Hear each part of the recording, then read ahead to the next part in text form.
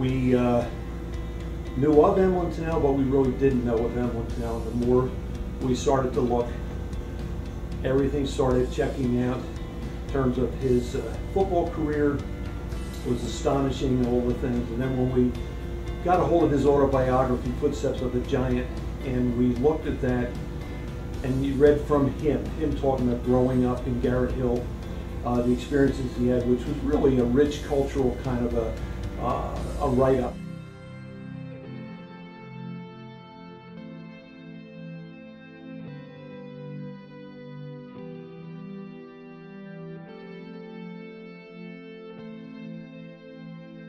I was asked by people over at the Radnor Township building that run the Delaware County Sports Museum, and they were interested in doing something to honor Emlen because, you know, he's from Radnor, and so few people even know about him now, and they thought he ought to get some recognition, and especially at this point in his life, you know, that they should know about him.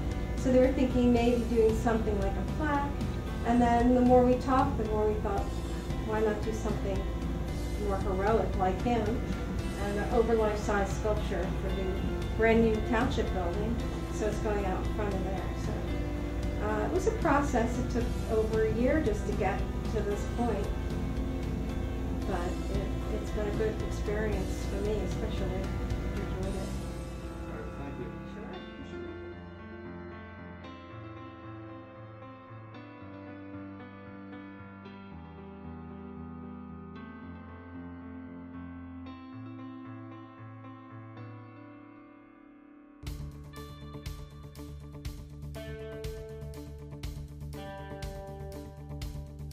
Most people don't know of him. Most people are not aware of Emlen Tunnell, strangely, because you would think in today's world of heroes and things, especially what he did during World War II, which is absolutely amazing. And he did it selfless. He didn't brag ever about anything, just took life as it came.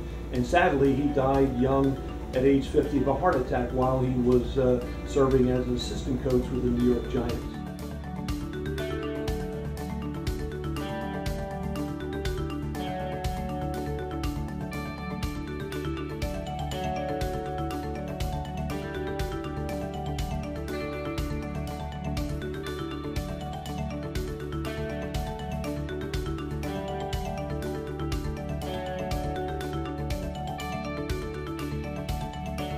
He no doubtly would have been the first African-American head football coach. He pretty much has done everything, and we're really interested in this August 5th. Will be the 50th anniversary of his being the first African-American inducted in Pro Football Hall of Fame. We think it's a big deal. We're trying to make sure that people are aware of this, and we're continuing to build and educate people on what a great man he was, because he's a national figure. We believe he's an American hero. All right. Thank you very much. You're welcome.